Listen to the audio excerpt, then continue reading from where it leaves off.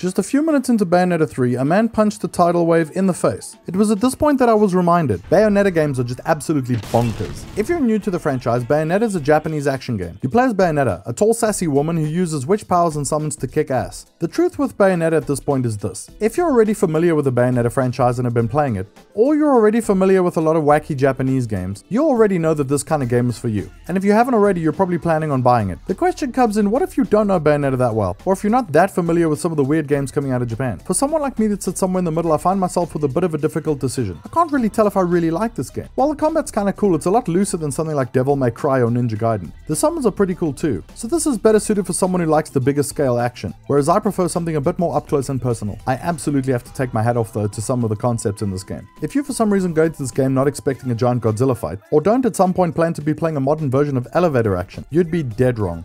So do I recommend Bayonetta 3? If you played Bayonetta before and you liked it, this is going to be your cup of tea. It's an excellent sequel. If you're someone who's coming into this new and you're buying it because your friends say it's cool, you may want to do a little bit more homework before jumping in. So if you're a newcomer to this franchise, I don't know if I can recommend Bayonetta 3 to you. It might be a little bit too wacky and crazy at this late stage. If you're already a fan of Bayonetta 1 and 2, hooray! You've got a great sequel to play. A sequel that's not afraid to turn the dial up to 11, then 12, then snap it off, load it into a gun, and fire it off into space.